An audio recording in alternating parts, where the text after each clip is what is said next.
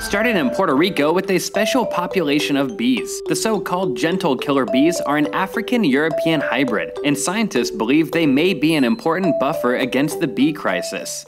Speaking of mixed genes, a group of Galapagos finches have been caught in the act of becoming a new species. It all started in 1981 when a non-native male cactus finch flew 65 miles from Hispaniola to the island Daphne Major. It mated with a local bird, and 40 years on, their unique progeny now number around 30. Over in Brazil, a new species of frog was discovered on an abandoned stretch of highway. Spotted skin, along with habitat shared by big cats, inspired the amphibian's common name, the jaguar-snouted tree frog. The scientists who found it described the frog's call as being scratchy like a wood saw. They suspect the animal is already endangered. In bird news, New Zealand's native kakapos are making a comeback. Just 18 kakapos existed by the mid-1970s, but recent counts puts the population around 150. They're not out of the woods, and to make a full recovery, the flightless parrots need more territory and fewer non-native predators.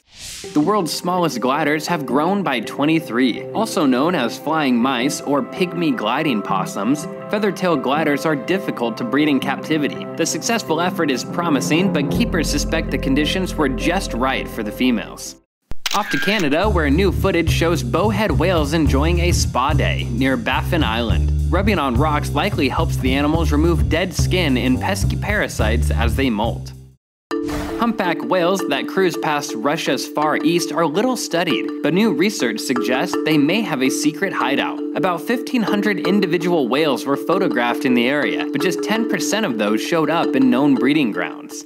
And a new study shows that carbon monoxide helps elephant seals make their deepest dives. We tend to think of the gas as deadly, but as it binds to red blood cells, it slows the delivery of oxygen. The seals have extremely high levels, which might allow them to conserve oxygen and explain their 1.5-hour dive time. Rounding off with a woolly relocation. Famed woolly mammoth LYUBA will be doing some time at the Australian Museum. The baby was born about 42,000 years ago and is one of the best preserved mammoth specimens in the world. That's it for this week. We want your opinions on these nature news stories. Be sure to let us know what you think in the comments below.